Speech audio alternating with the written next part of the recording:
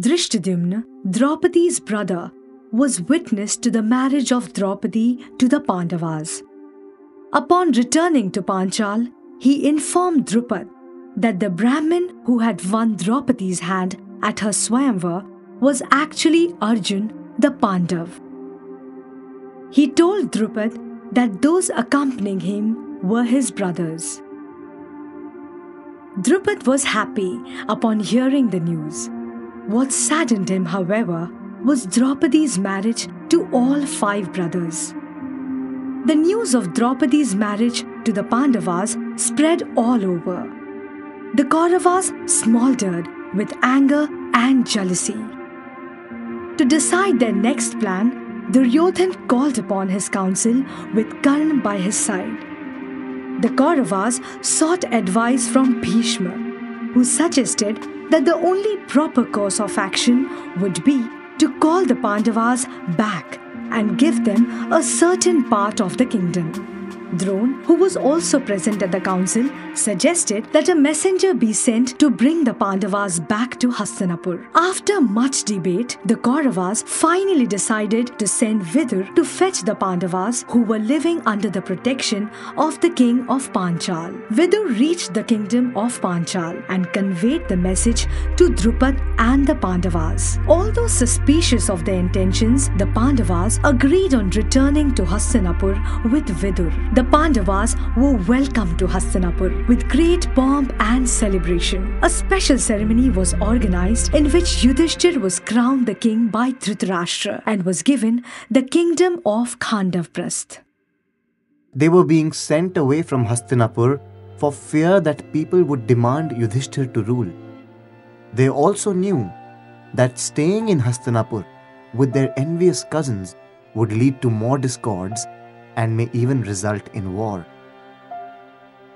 The land of Khandavprasth that was given to the Pandavas was barren, with no habitation. The forested land was cursed by Lord Indra and was inhabited only by Asuras, Rakshasas and Nagas.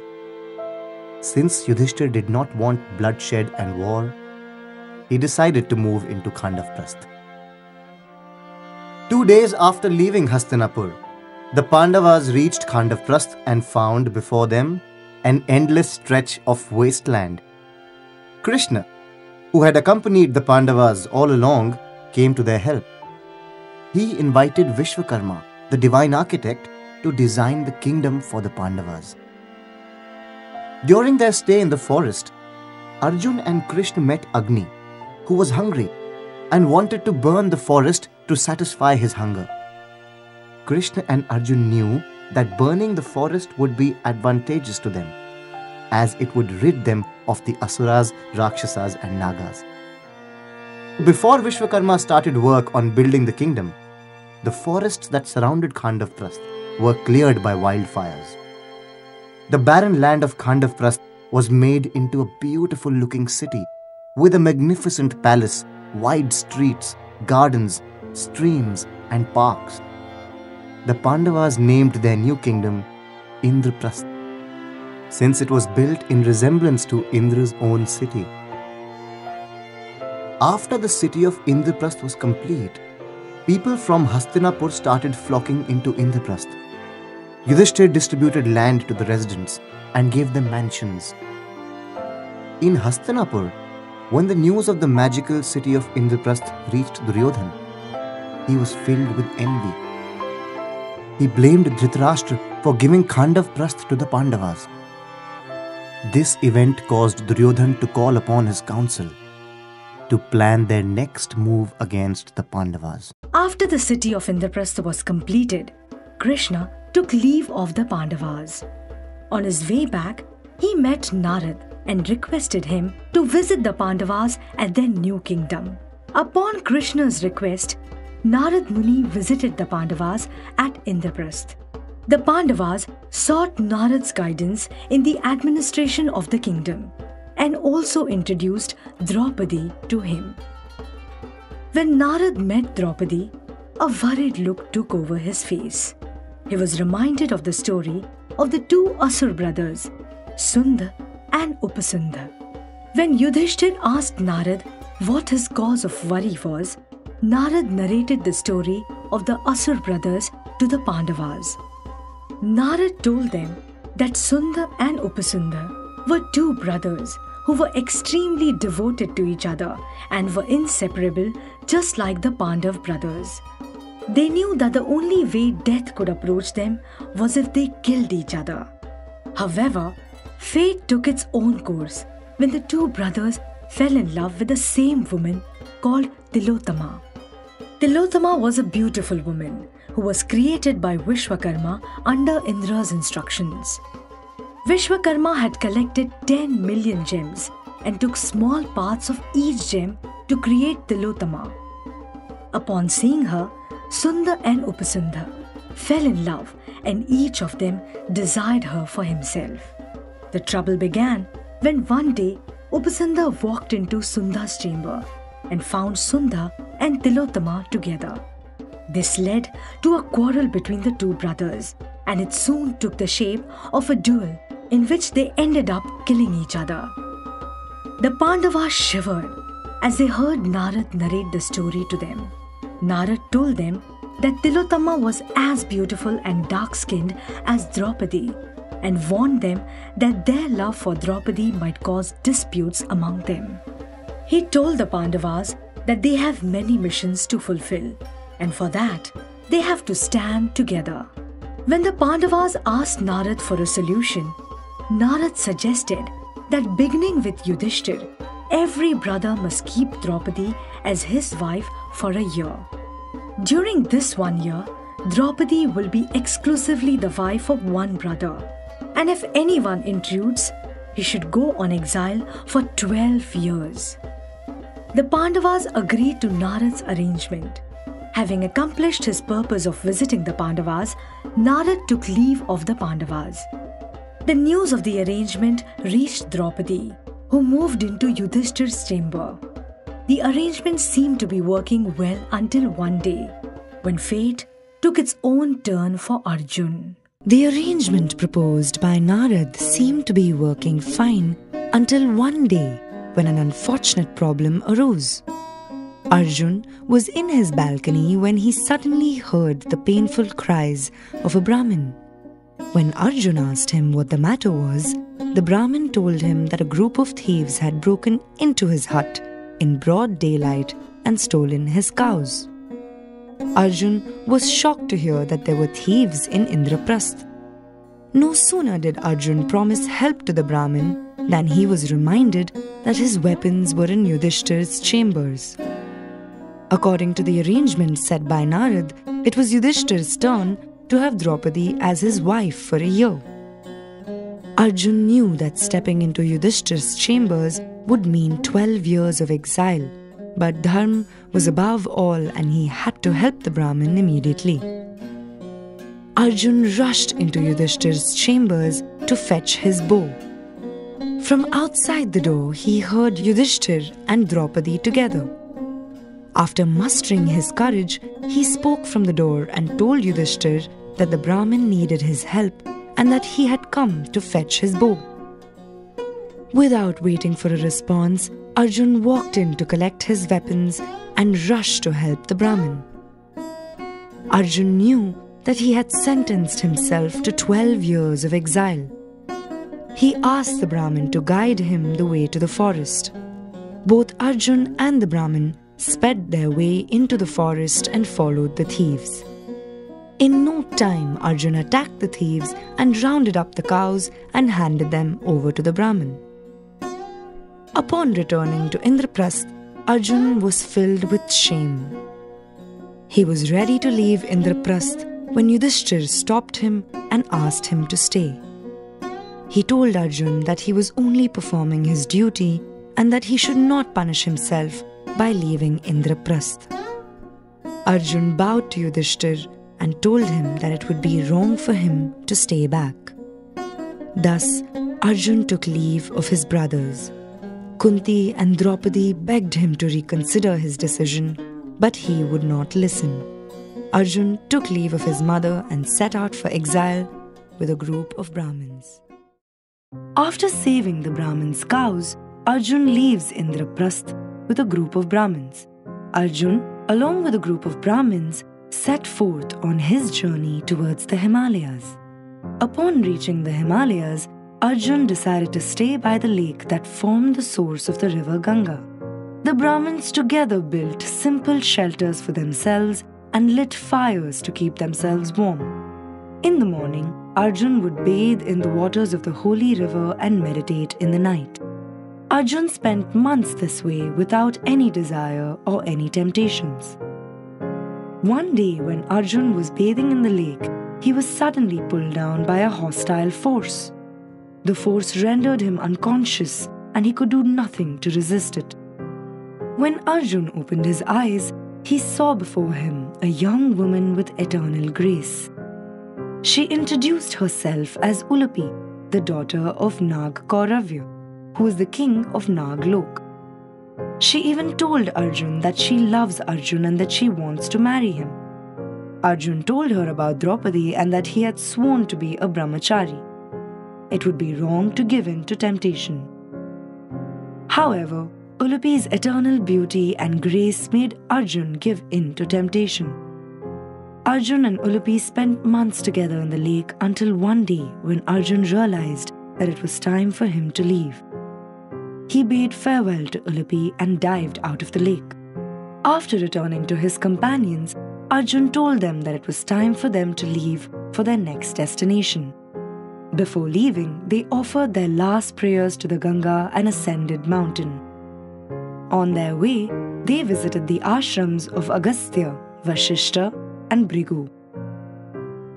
The long journey had taken its toll on their appearance. By now, they had grown long beards and looked like sannyasis. Upon reaching Kalinga, the Brahmins grew weary of the journey and bade farewell to Arjun. Arjun, however, continued his travels as he was determined to see the whole of Bharatvarsh. His journey soon took him to the kingdom of Manalur. In Manalur, King Chitrasen welcomed Arjun to his palace. Arjun stayed in the palace disguised as a Brahmin. It was during his stay that he fell in love with Chitrasen's daughter, Chitrangada. After much thought, Arjun asked Chitrasen his daughter's hand in marriage. Arjun was married to Chitrangada, after which he spent 3 years in Manalur. Arjun, however, could not stop his heart from wanting to go back to Indraprasth. After Chitrangada bore Arjun a child, he decided to leave Manalur and go back to his brothers.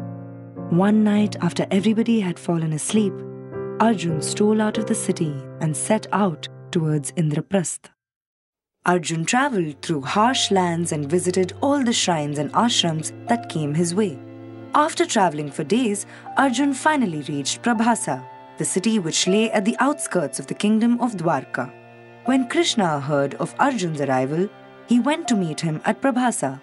They embraced each other with joy. Krishna and Arjun spent a few days together at the Rivataka mountain. Together, they feasted and engaged in revelry. During their stay, Arjun told Krishna all about his adventures and his visits to the shrines. Krishna told Arjun that all his experiences were destined to happen. One of the reasons for Arjun's visit to Dwarka was to confess his feelings about Krishna's sister Subhadra. Stories of Subhadra's untold beauty and elegance had aroused curiosity in Arjun, who was determined to marry her.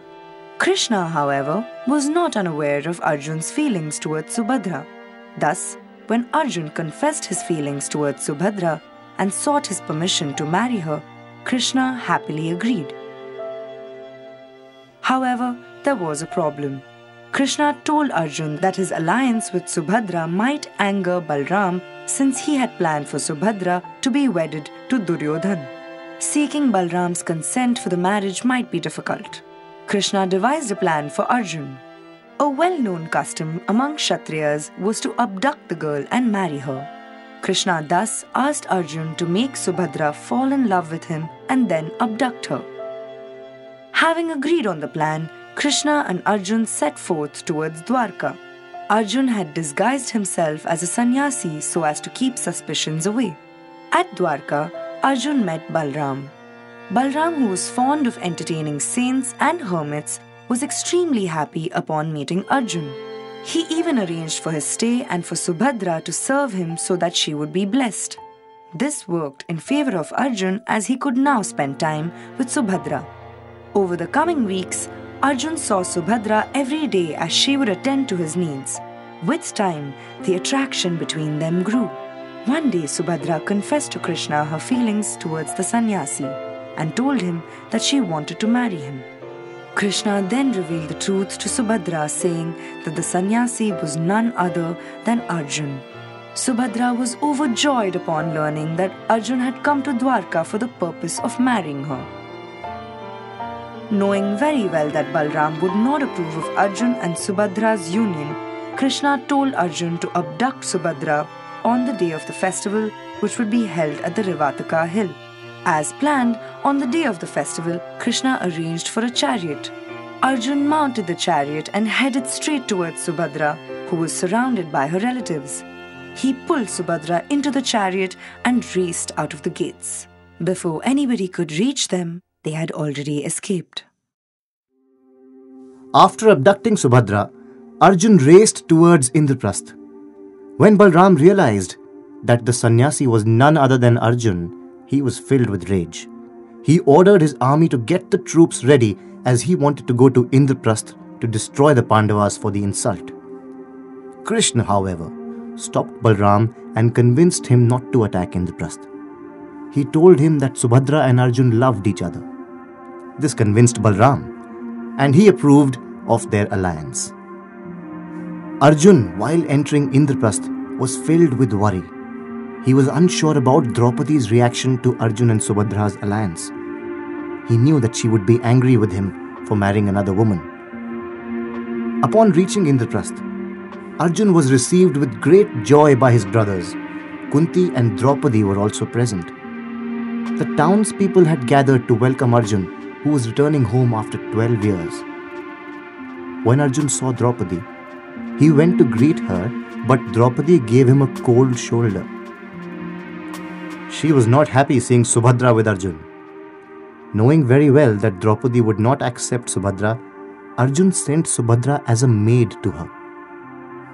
Upon meeting Subhadra, Draupadi was moved by her simplicity. Subhadra even told her about her love for Arjun. Draupadi came to like her. They spent hours talking to each other. It did not take Subhadra long to impress Draupadi, who then consented to Arjun's marriage to Subhadra. Having sought Draupadi's consent, the preparations for the marriage began. Balram and Krishna arrived at Indraprastha to attend their sister's wedding.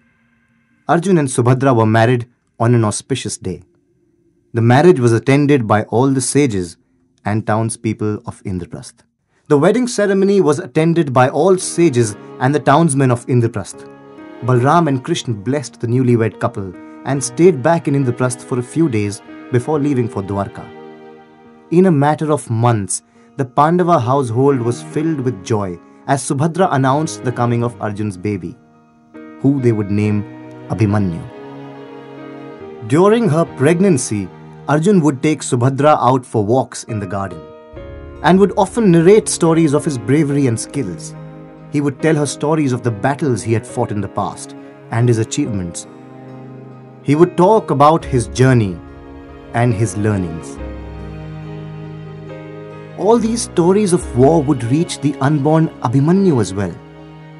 One day, when Subhadra and Arjun were out for a walk, Arjun narrated to her the strategies and the step-by-step procedure of entering and escaping the Chakravyuh. He told her that the Chakravyuh was a military formation, which was an effective form of defense in a war. Arjun told her that the army could be arranged to form a circular grid to entrap the enemy, who would then be challenged to escape from the formation. Arjun was narrating the seventh and the final step of the Chakravyuh when Subhadra, while listening to Arjun, lost interest and fell asleep. This left the story incomplete. When Arjun realized that Subhadra had stopped listening and had fallen asleep, he helped her to her chambers and put her to bed. Unknown to either of them, the baby had preserved all the knowledge it had received before his mother had fallen asleep. This was the start of Abhimanyu's journey towards becoming a great warrior. This event, however, left the unborn Abhimanyu with incomplete knowledge of overcoming the seventh circle in the Chakravyuh. Abhimanyu grew up to be a brave and handsome young man. He was trained by Pradyumna, Krishna's cousin, and by his father Arjun. Abhimanyu, however, never received the complete knowledge of escaping a Chakravyuh, which later decided his fate. When Narad had visited the Pandavas, he had made two important points for them to follow. The first was to have Draupadi as the wife of one brother at a time, and the second was for Yudhishthir to perform a Rajasuya Yagya, so as to confer upon the deceased Pandu an honorable status in Indra's court. While the Pandavas had already put to practice the first, they were yet to perform the Rajasuya Yagya. Yudhishthir was apprehensive of performing the Yagya. What constantly worried him was that the Yagya might not be easy to accomplish, as it might lead to some form or the other of destruction and suffering. While he wanted to perform the Yagya, he also did not want his people to suffer the consequences of an unexpected revolt. Unable to make a decision, he invited Krishna from Dwarka to seek his advice. Krishna told Yudhishthir that he possessed all the qualities to become the emperor, and that he would have to secure the acceptance of being the emperor from all the other rulers. While listing down all the allies of the Pandavas, Krishna reminded Yudhishthir about Jarasandha, the emperor of Magad. He told him that the kingdom of Magad was very powerful and that Jarasandha would never agree to Yudhishthir's supremacy. Hence, he should be slain for the Yagya to be successful. Jarasandha had held captive a number of rulers. Krishna recalled the incident when he had to move the city of Mathura to Dwarka in order to protect it from falling into the hands of Jarasandha. Upon hearing this, Yudhishthir expressed his concern. If Krishna himself feared the power of Jarasandha, the Pandavas certainly would not be competent enough to defeat him. It was during this discussion that Bhim stepped in. He told Yudhishthir that the combined powers of Krishna, Arjun, and his own strength can bring Jarasandha down. Arjun and Krishna agreed, as they felt it was their duty to defeat Jarasandha and save all the kings who were held captive. Yudhishthir was convinced. Having sought Yudhishthir's consent, Krishna, Arjun, and Bhim set forth towards the kingdom of Magad, disguised as Brahmins. Although suspicious of their appearance, Jarasandha welcomed the Brahmins to his palace and asked them the purpose of their visit. Krishna then revealed their identities and challenged Jarasandha to fight. Jarasandha challenged Bhim, and both of them entered the arena for combat. They fought each other brutally with their bare arms.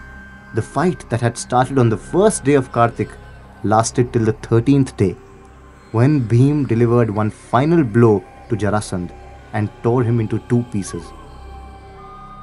Before anyone could know, the two pieces magically joined together again, and Jarasandha came back to life. Bhim was shocked and confused. Sensing his confusion, Krishna tore a blade of grass into two parts and threw them in opposite directions. Bhim took the hint and once again slashed through Jarasandha and threw the body parts in opposite directions. This time, the two pieces could not come together again. The slaying of Jarasandha freed Magad, and Krishna released all the captive rulers who promised him their support and alliance. With this, Krishna, Arjun, and Bhim returned victorious to Indraprastha. They were welcomed with great festivity.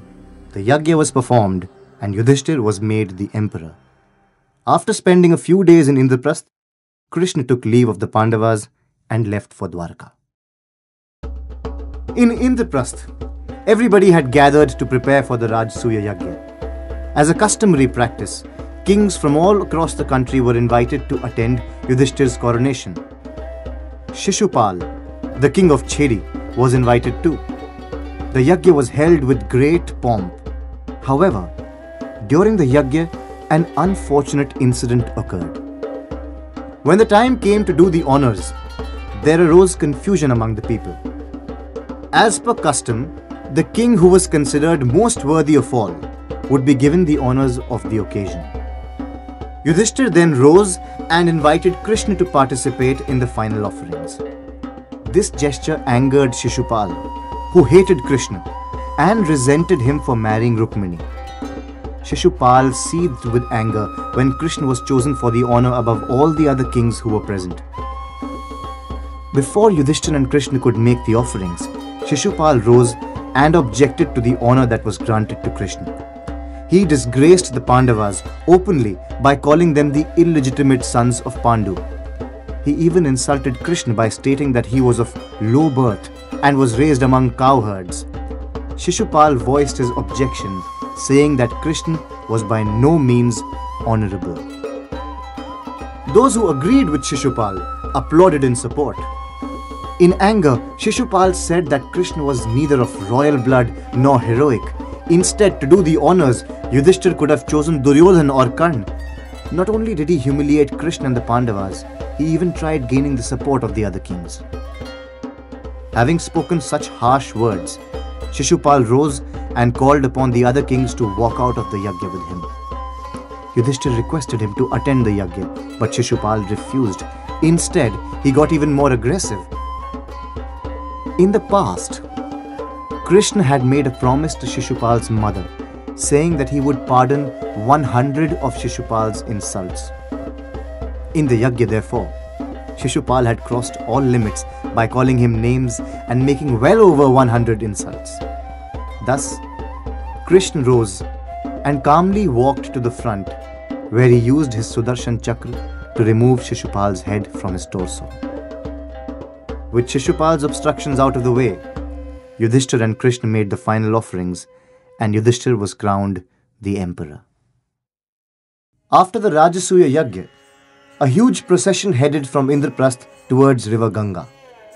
It was customary for the king to bathe in the holy river and cleanse himself. The procession comprised of musicians whose music had filled the air with spirit of celebration, along with the dancers who danced all along the way. The kings from various kingdoms who had attended the Rajasuya Yajna were also present. With Yudhishthir in the forefront, sitting in his grand chariot, the procession moved towards the Ganga. Upon reaching the Ganga, the sages and priests chanted prayers, while the audience sang songs to celebrate the occasion. When Yudhishthir and Draupadi were taking the holy bath, sounds of drums and conch shells vibrated through the air. Everybody spoke of Yudhishthir's greatness. As Indraprasth celebrated the coming of the new king, Duryodhan burned with envy. He became more spiteful after the success of the Rajasuya Yajna. Duryodhan had already hated the Pandavas and had envied the imperial court which Maya, the demon, had built for them. The court was created with the best craftsmanship and artistry. It was not only a home to the Pandavas, but in it lived a whole township. Soon after the completion of the Rajasuya Yajna, one day, when the Pandavas were sitting and discussing matters in the court, Yudhishthir saw Duryodhan and his younger brother marveling at the beauty of the palace. While wandering through the corridor, Duryodhan came across a crystal floor and mistook it for a pool of water. He lifted his robe to cross over and realized that it was only a crystal floor. This caused him much embarrassment. As he walked ahead, he came across a pool which was adorned with lotuses. This time he was convinced that this too was an illusion and that the pool was actually a crystal floor. He thus walked ahead and fell into the pool, drenching himself from head to toe. As if this humiliation was not enough, Draupadi, who had been watching Duryodhan's fall, laughed out loud and added salt to the Kaurava prince's wounds. Insulted by the mockery, Duryodhan walked out of the pool and stormed out of the palace of illusions. While everybody laughed at Duryodhan, Yudhishthir tried to stop him, but it did nothing to to mitigate Duryodhan's hatred for his cousins. After leaving Indraprasth, Duryodhan was filled with vengeance. He burnt with anger every time he thought about the incident that had occurred at Indraprasth. Duryodhan spent days pondering ways in which he could avenge the embarrassment that was caused to him in Yudhishthir's court. This time, he was determined to destroy the Pandavas and take away all that they possessed. When Shakuni, Duryodhan's uncle, visited him, Duryodhan confided in him his feelings. Duryodhan told Shakuni of his humiliation in open court and how he was mocked by the Pandavas. He even told him about how Shishupal was killed and how all other kings supported the Pandavas. Duryodhan envied the Pandavas for their strength and the support they had gained in very little time. Desperate to avenge the Pandavas, Duryodhan told Shakuni that he, along with his brothers, would attack the Pandavas by organizing his troops and exterminating them. Shakuni told Duryodhan that even the strongest forces cannot defeat the Pandavas in battle. It would be foolish to fight the Pandavas, as victory would be on their side. Shakuni then hatched a plan.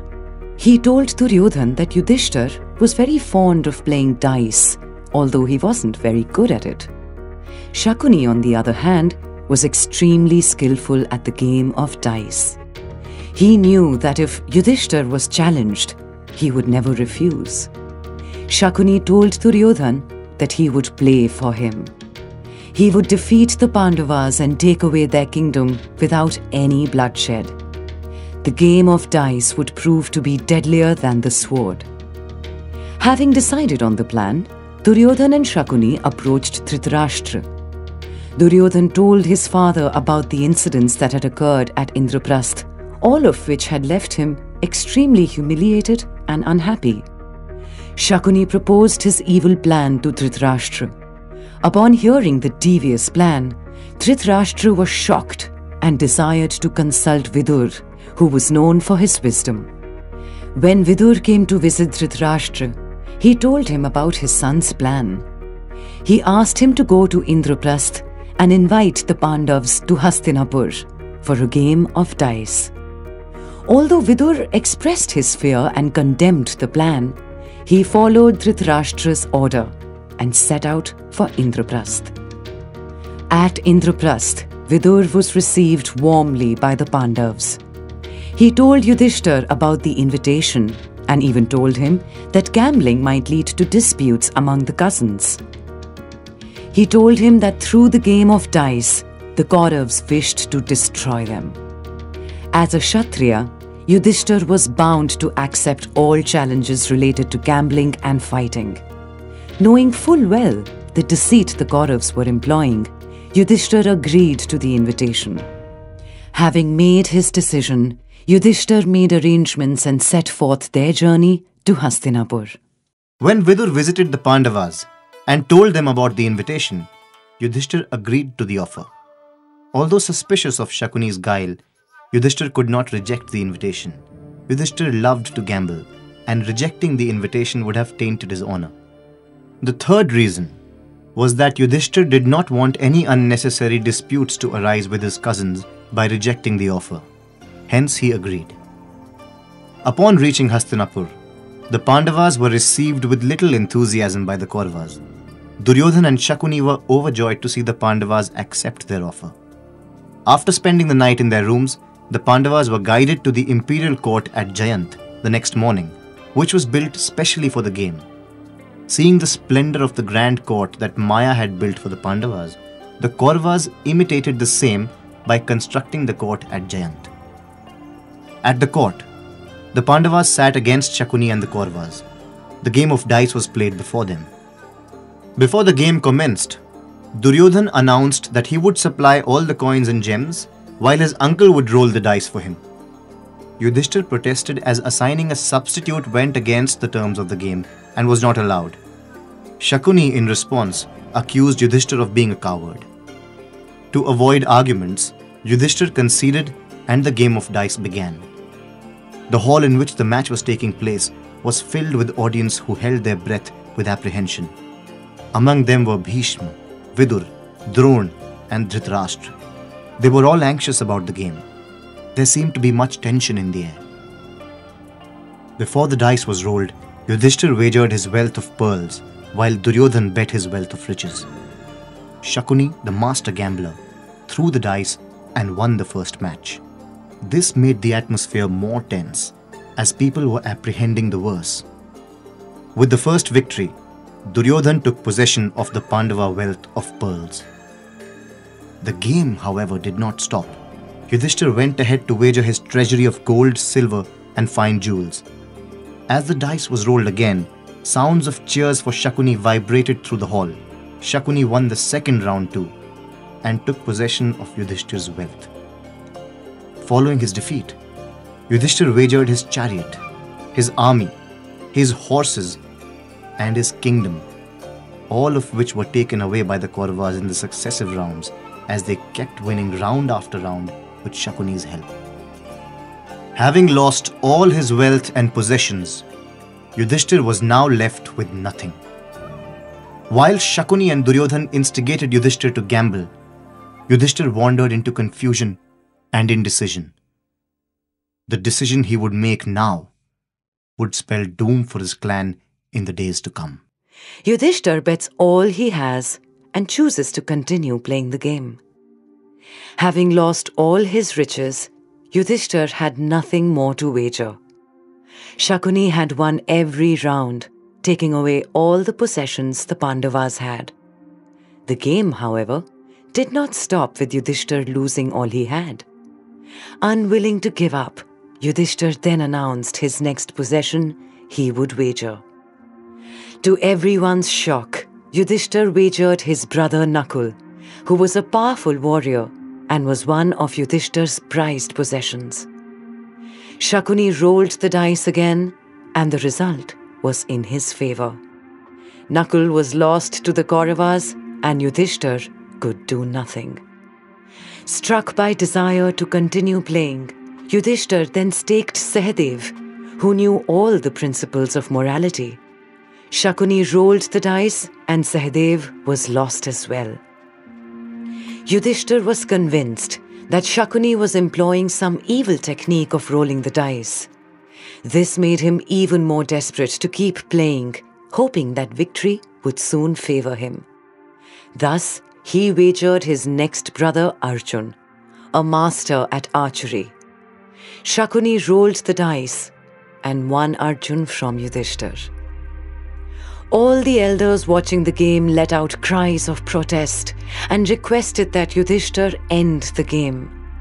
But the obsessed Pandav did not stop.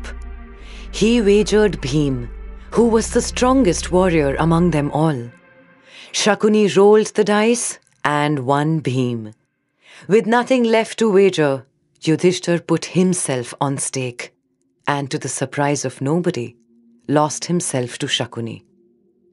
The loss of the Pandavas in the game of dice spread waves of shock and fear among all gathered. Shakuni and Kauravas celebrated their victory, while the Pandavas became spiteful towards them. Shakuni's plan, however, was not quite done. The Pandavas were going to lose more still. The game of dice, which began with Yudhishthir losing all his possessions, did not end with losing himself and his brothers to the Kauravas. After the previous round of losses, Shakuni announced in open court the victory of the Kauravas. He made an offer to Yudhishthir saying that he could win himself back from their slavery by staking Draupadi. Yudhishthir, against his better judgment, conceded to Shakuni's suggestion. This caused everyone to disapprove Yudhishthir's decision. Shakuni rolled the dice and won again.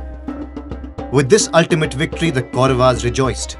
Duryodhan called for Vidur and asked him to go fetch Draupadi.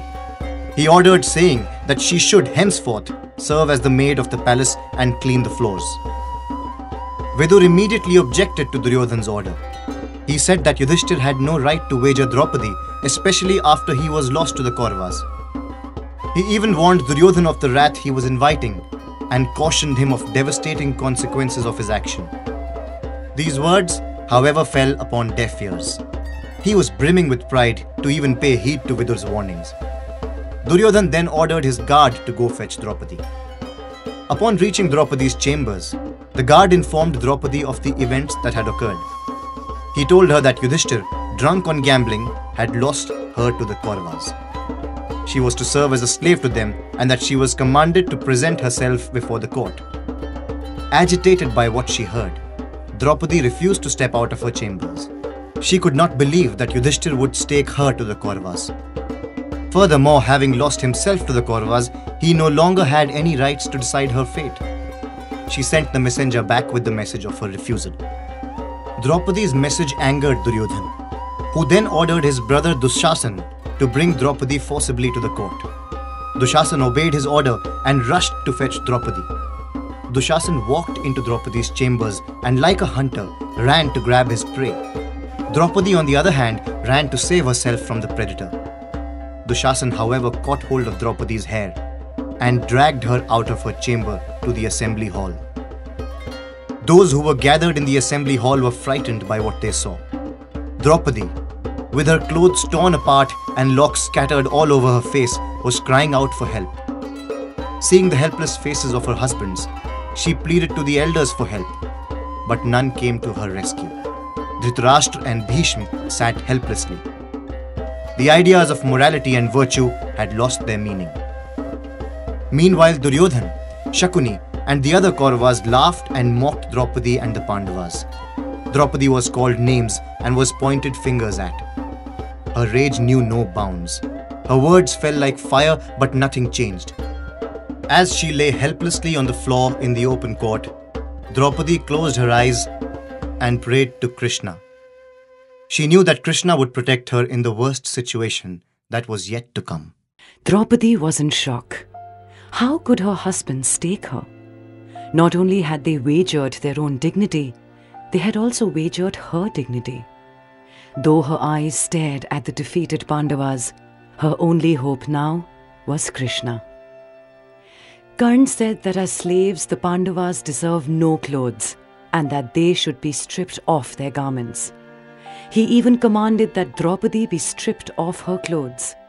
The Kauravas cheered as Dushasan caught hold of Draupadi's garment and started pulling at it. Draupadi tried to stop Dushasan and looked to her husbands for help. But upon finding that they were helpless before their fate, started chanting the name of Krishna. The audience looked on in horror. Many of those gathered even covered their eyes.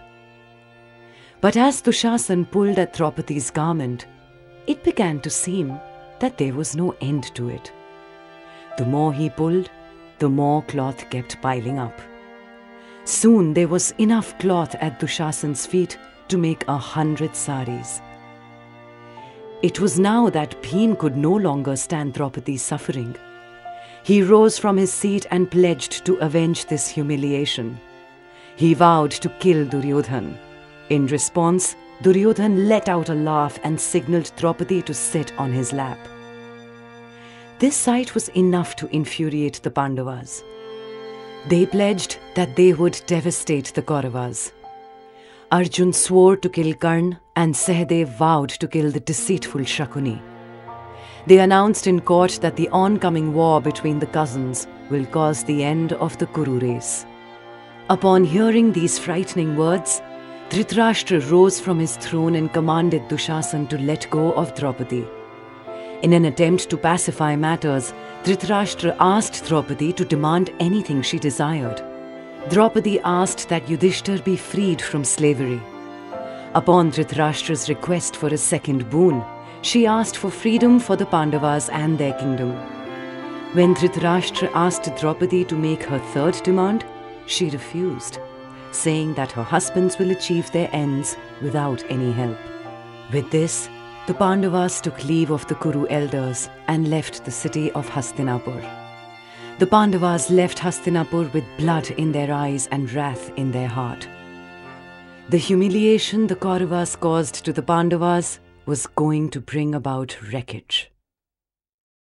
Everybody runs at the sound of math, but guess who did not run away from it? The same guy who conquered it and made remarkable discoveries in the field. Krishna, however, did not want the people of Mathura to suffer the consequences of war. He wanted the people to be safe.